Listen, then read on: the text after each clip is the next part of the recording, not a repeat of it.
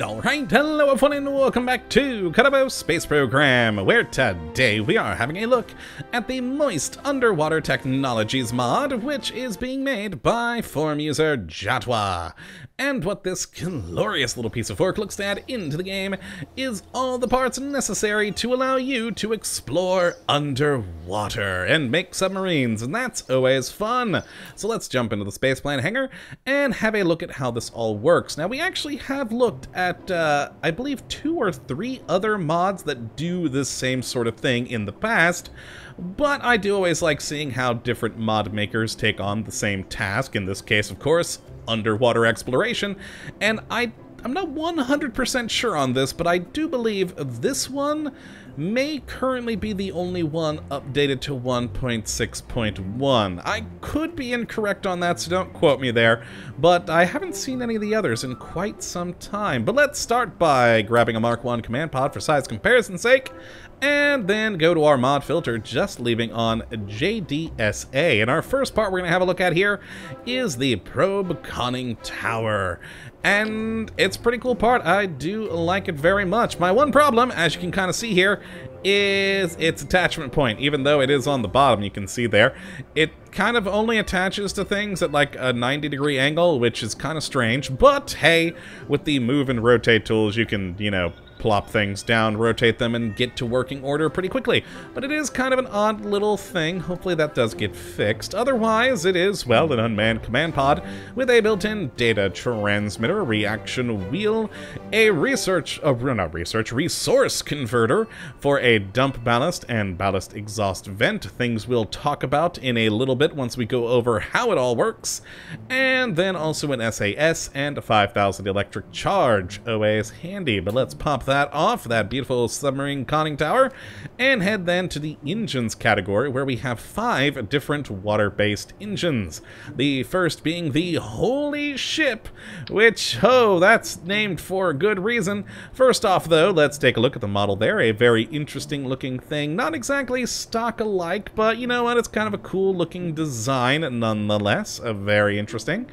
And it does produce a whole lot of thrust. Now, it is one of those engines where you have 2 different modes. At low power, you'll produce 560 kilonewtons of thrust using liquid intake rather than jet engine air intake, as well as electric charge, and using a tiny amount at 0.19 per second. Now, you can overcharge it to 5,000 freaking kilonewtons. Oh boy, that's a lot of thrust underwater, but using a lot more electric charge at 19.12 per second. So, yeah, whichever speed you like, it can be a lot. Now, besides that, it has built-in RCS and its own built-in liquid intake, so you don't have to worry about having some other intake on the ship for the engine. Now, the rest of these engines, I'll just go ahead and mention now, they also do all have RCS as well as the liquid intake, so I won't really mention that for the rest of them. Other than that, the difference is either thrust or size.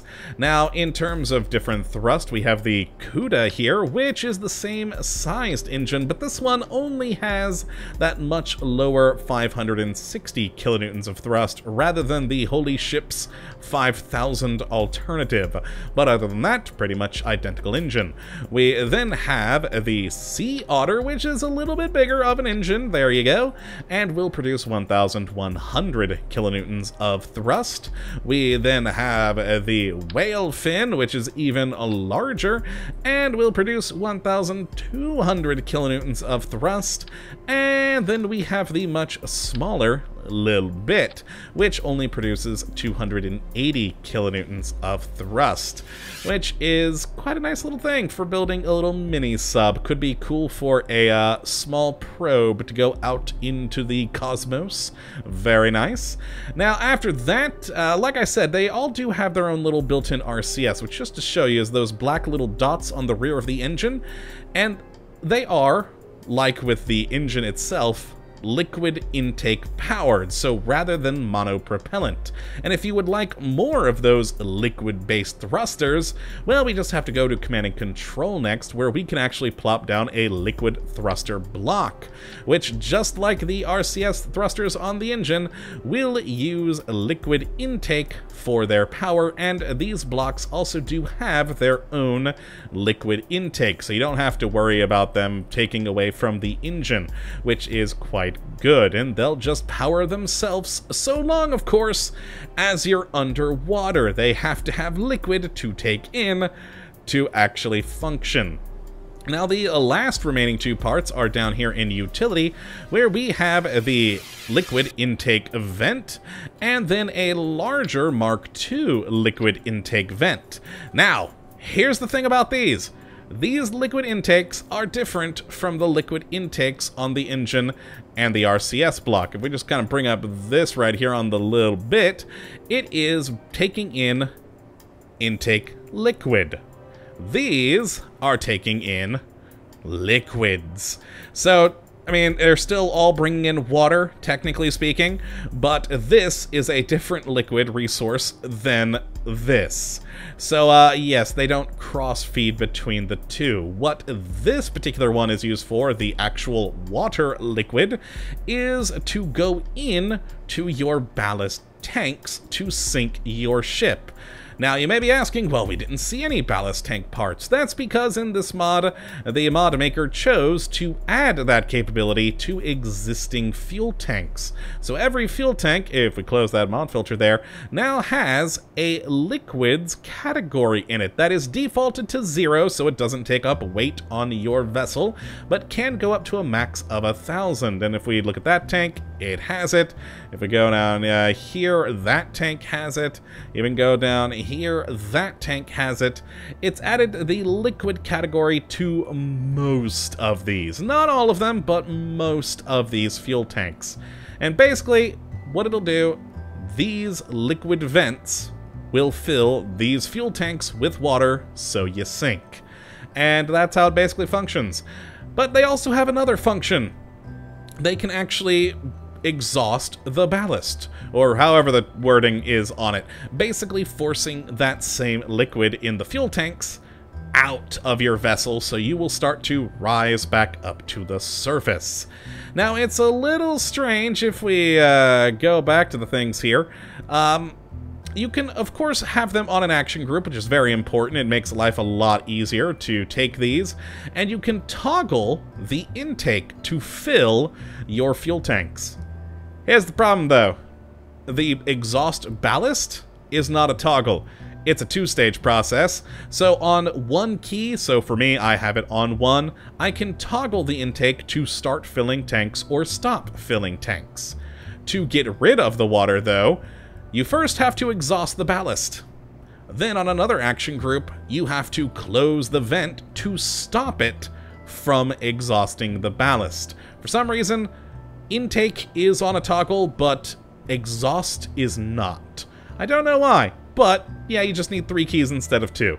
That's basically how it all works. Now let's go see it in practice with a slightly poorly balanced submarine that I've built over here, because one thing you gotta remember is with these submarines, they kind of function like they would if they were a jet plane, just underwater. They fly very much like a plane, you just have to sink it first.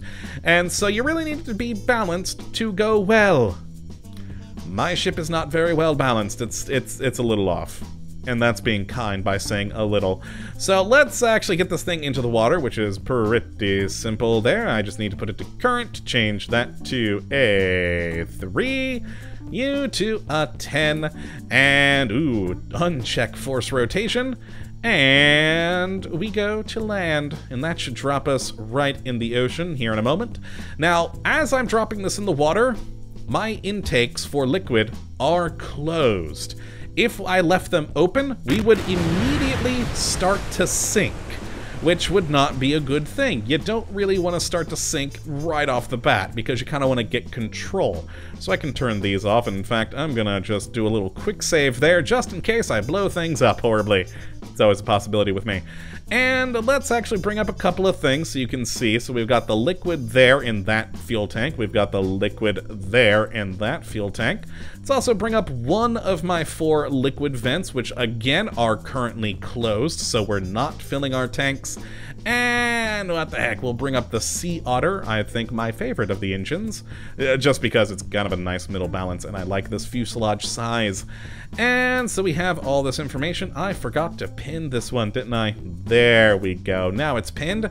And so on my 1 action key group, we can start filling the liquids. Let's do that briefly. There we go. We now have 0.43 in each. We kind of moved a little bit, but let's drop it some more. 0.74 in each. We've sunk a little bit more. Let's put it to 1. There we go. We've almost entirely sunk. Let's lower it a little bit more. We are now officially underwater. And if we wanted to bring this back up to the surface, I could use 2 to exhaust the ballast. There we go.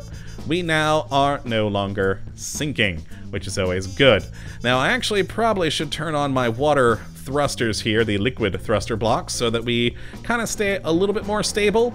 If, like me, you have an unbalanced ship, these liquid RCS blocks could help kind of take a little bit of that frustration out of your life, which is always good. So let us sort of lower ourselves back down again. So there we go. Let's actually toggle it there. So at 0.2. Now there goes my poor balancing scenario there. So let us, oh boy. Let's actually close this one and empty a little bit of that tank. Oh no, that one being heavier is gonna lower that one more, isn't it? Yeah, I'm always horrible about balancing these things. You know what? Let's just let's start over. We're now back at 0, and at 0, we're gonna start shooting back up to the surface, as you can see right there, which is a bad thing. So let me sort of try. Oh, yep, we're gonna explode. I wasn't paying attention to my height, and there we go. And that is why I quick save. Perfect. Oh god, I've got to set back up all these again. Well, let's just bring in that one and lower us down a bit. Bring us back underwater there. And yeah, so it's kind of a balancing act to get what you want. If you want to sort of adjust the trim of your vessel, you can close off certain tanks to only fill other tanks, and of course the heavier that tank is, the more that side is going to go down, and you just kind of adjust until you have a happy equilibrium and are good to go. And once you have your ship pretty much level, you can start filling it up with more liquid so that you drop more quickly to the bottom of the ocean. Now that can of course also be dangerous. That's why you do have the exhaust ballast to sort of bring you back up to the surface a bit, but it's just sort of a balancing act to get all of those working correctly together, and with practice you can do it. I was playing around for a while earlier and I was able to get myself all the way down to the bottom of the ocean without dying. It worked well, but it does take some getting used to, with especially having them on the different action keys. Now as for the engine, it works just like any jet engine in the game, so we can activate it, throttle up a bit, and there we go. We can actually fly a bit more. We are going at about 10 meters per second. We can angle ourselves down to dive a bit more forcefully, or of course angle ourselves up to go back to the surface. Now if you had a sturdier ship, you could probably breach like a whale and do a little jump, get some air, but as you guys saw a minute ago, my ship is definitely not that. Oh god, we're getting close to the surface. Dive down, dive down. And yeah, once you just get the hang of adjusting your liquids, making sure you have just enough in the tank to slowly go down or slowly go up, you can fly around quite easily and really enjoy your time. But that that is really it for this mod. It's a fun thing, another great addition to the whole underwater ecosystem of this game. I always do love seeing mods like this that do allow you to go underwater and explore the bottom of the ocean. It's always fun, in my opinion. So yes, if you'd like to check out this mod for yourself, which I would certainly recommend you go and do, you can have a look at the link in the description as per usual. But that is going to be it for today. I hope you all have enjoyed and that you do come back for the next episode. But until that time, thank you for watching. And as always, have a good one.